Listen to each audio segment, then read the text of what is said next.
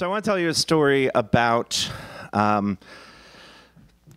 perhaps one of the most famous and fearless acrobats of all time. Yes, Richard.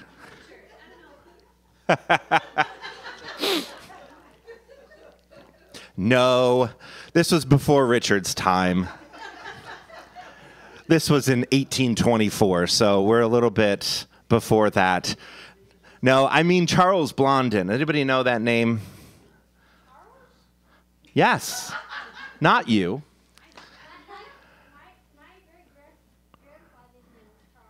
That's right. There's lots of Charleses in our family. This wasn't even this guy's real name, but his real name is French, and it's hard to read. So he went by Charles Blondin, and so we're gonna go with Charles Blondin, the great Blondin, as he went by. He was a gifted acrobat from the moment he took his first steps. He walked a tightrope at 4 years old, if you can imagine such a thing.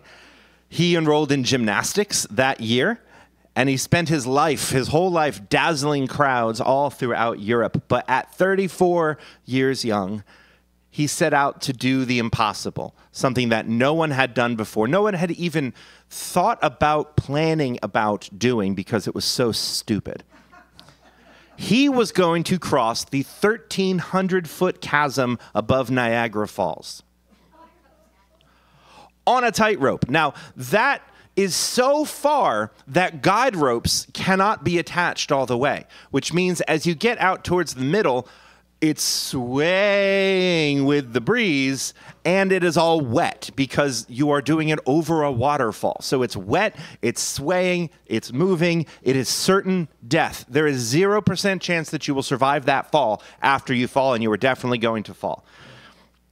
So, because of all of that, 25,000 people showed up to watch this thing happen, because why not? What else are you going to do in the mid-1800s other than watch somebody fall to their doom, right? There's no television yet. So on 5 p.m. on June 30th, 1859, he took his position on the American side. He was, quote, dressed in pink tights bedecked with spangles.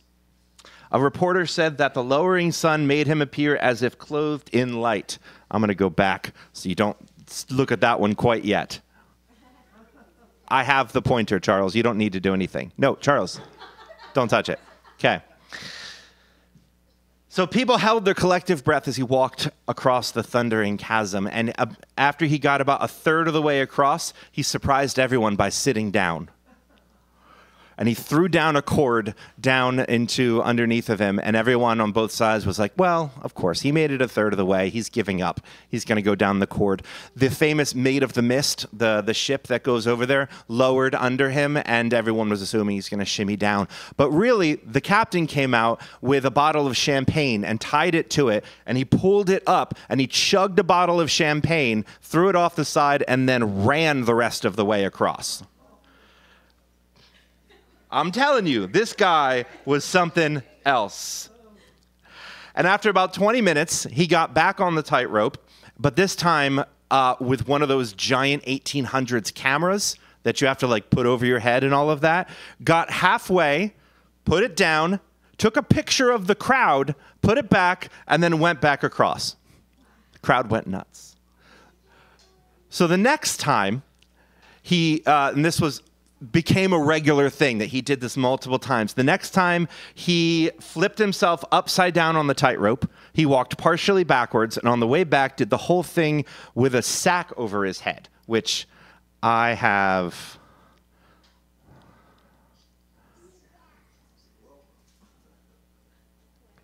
In there. Oh, it's before. Okay. I put it in the wrong place. There we go. With a sack over his head. This is him right here, with the sack over his head. One time he brought a table and chairs so that he could sit on the chair with his feet up on the table while he ate a piece of cake and washed it down with another bottle of champagne. Probably his most famous, yeah, that's right there. Probably his most famous one is when he went out there with an entire iron stove, lit the stove right here, cooked an omelet, and then lowered the omelet down to the Maid of the Mist underneath where they ate the omelet that he cooked up there in midair. Yeah, I like this one where his manager is on his back with a rifle. Imagine he's not dabbing. No, he has a rifle in his hand. He is shooting while on a tightrope. Because he can. Exactly. The man was unstoppable. And the people loved it. They believed that he could do literally anything. And it seemed like they were right. And one time, he set out to cross the chasm blindfolded while pushing a wheelbarrow. Right there. And he asked the people, do you think I can do this blindfolded while pushing a wheelbarrow? And everyone is unanimously, yeah, of course you can. Of course you can. You can do anything. And he said, do you think that I can do this with a wheelbarrow with a person inside of it? And they're like, yeah, of course you can. You can do anything. You cooked an omelet out there while drinking a bottle of champagne. Of course you can. So he said, can I get a volunteer from the audience? Total and absolute silence. Tens of thousands of people and not a single volunteer, if you can imagine. Tens of thousands of people, not a single volunteer. You probably would have done it, yes. Everyone there believed that he could do it himself. They believed that he could do it with somebody else, but no one there believed that they could be that somebody else. When it came down to it, their fear for themselves was greater than their faith in him. And in some ways, that's not surprising. I get that. That would have been me, 100%. When it comes down to it, I don't have that kind of faith in myself, regardless of the faith I have in other people or in God or anything else. When it comes to it, I will keep my feet firmly planted on the ground. Thank you very much. And likewise, in our story today, I would probably be one of those disciples, standing flat-footed on the ground, craning their head upward, going, oh, shoot, what now? What am I supposed to do? Is Jesus going to, put on different shoes and come back real quick? Because there's still work that needs to get done. Right? Jesus has to come back and do the scary things for me. Jesus has to restore the kingdom to Israel, to destroy the Romans, to set things right with the world. Do you know how much injustice there is in the world right now? We can't do this on our own. I mean, when Jesus first came onto the scene, everyone expected that he was going to be this radical revolutionary who would just clean house and sweep things out and finally do things the way they were supposed to do. But that didn't quite happen the way that they expected. But then afterwards, he resurrected. He came back from the dead. He had superpowers. He could disappear and reappear through walls. I mean, how can you stop someone like that? Of course, now is the time that Jesus is going to do the hard things for us. Except now he was telling everyone that he was leaving. He was heading out and they wouldn't see him again. And that something called the Holy Spirit was going to come, whatever that was.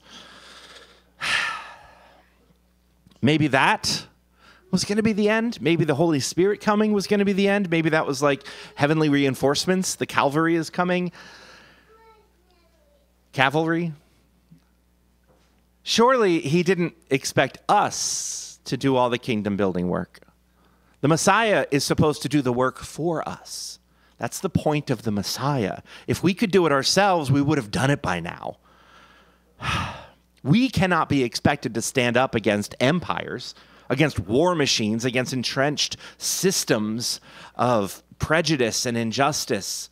I mean, we can barely focus on feeding ourselves and our family. We can barely get dressed in the morning. How are we supposed to save the world? The Messiah is our one hope of salvation. And so I would definitely be among those disciples watching Jesus disappear, silently wondering if he was abandoning us to fend for ourselves. But then the angels come and they say, hey guys, why do you stand here looking up? He'll be back. In the meantime, you have work to do. Why do you stand here looking up? It's the dumbest question in the Bible. Why do you stand here looking up as your one hope for salvation floats away into the clouds? Why would you not be standing there looking up? What am I supposed to do? Our last good hope is flying away into the clouds. I mean, Jesus had spent the past 40 days preparing these people, teaching these people. He even told them, you will go on to do greater things than I ever did. But I don't think any of them actually believed he meant that literally, right? They were like the onlookers watching Charles Blondin cross the Niagara Falls. They believed that Jesus could transform the world. They believed even that people could do it with Jesus. But to be a part of that mission, to be the leader of that mission, to be the mission itself, no. Maybe someone else. Maybe someone more capable, someone stronger, more passionate, more educated, someone with more money, more political connections, someone smarter, more gifted. Maybe Jesus would come back in a couple hours with his Hebrew Avengers, with Moses and Joshua and Elijah and whatnot, and come back and finally do this for us. Because the world was in worse shape than ever before, and they needed heroes and gods to defend it, not fishermen and stay-at-home moms. But we know this story, don't we? Jesus didn't come back right away like they all supposed he would. He didn't even come back in their lifetimes. He didn't come back after decades and centuries of persecutions and plagues. He didn't come back after 2 world wars. And his conspicuous absence for the past 2,000 years reinforces the truth that he had been speaking to his disciples all along. The truth that the battle for the soul of humanity is your fight, not mine. See, God has this annoying habit of giving people agency and not violating their consent to force them to behave. God treats people like adults with respect, and I hate that because it would be so much easier if God did not and came down as a king, right, and forced everyone to behave. But God does not do that. Instead, God equips those who are willing with the power of the Holy Spirit to make the kingdom of God an earthly reality now. What a terrifying prospect that is. To think of ourselves as the heroes that we've been waiting for. And now you may think, as many before have, many billions of people before you, have thought, that's great. That's well and good for someone else. But I have so many reasons why this doesn't apply to me. I'm too old. I'm too young. I'm too weak. I'm too poor. I'm too busy. I am too small to make any kind of difference. But I'll tell you, I've read the Bible, and there are all kinds of excuses in there, and each and every time God says, I don't care about your excuses. Moses was 80 years old when he freed his people from slavery. David was 15. Paul was a big city scholar with a criminal record, and John was an uneducated fisherman who'd never left his hometown. Scripture is teeming with every excuse that you have already made for yourselves and already an answer to each and every one of them. So today, in this time, the world needs you as you are, in the place that you are, and the person that you are, to stand up and to spread the kingdom of God, to get in the wheelbarrow, to do the terrifying work of God, to trust that God is capable and genuinely believes in you despite the fact that you don't believe in yourself.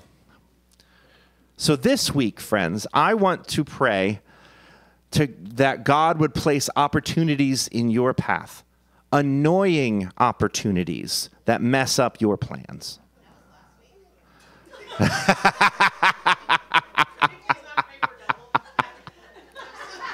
Too late. I already prayed it, Keela. Oh, you cannot undo a prayer. There will be opportunities for you to not look towards the bigger systems to fix all of our problems, but for you to be the solution to the problems, whether that is standing up for the oppressed in a big political meeting, whether that is healing the earth in your own particular lawn that you have, whether that is showing love to somebody who doesn't deserve that love, whatever it is, there will be an opportunity for you to connect to the Spirit and to step up. There are opportunities tailor-made for you all around. So ask for eyes to see them, the wisdom to identify your role, and the courage to get in the wheelbarrow.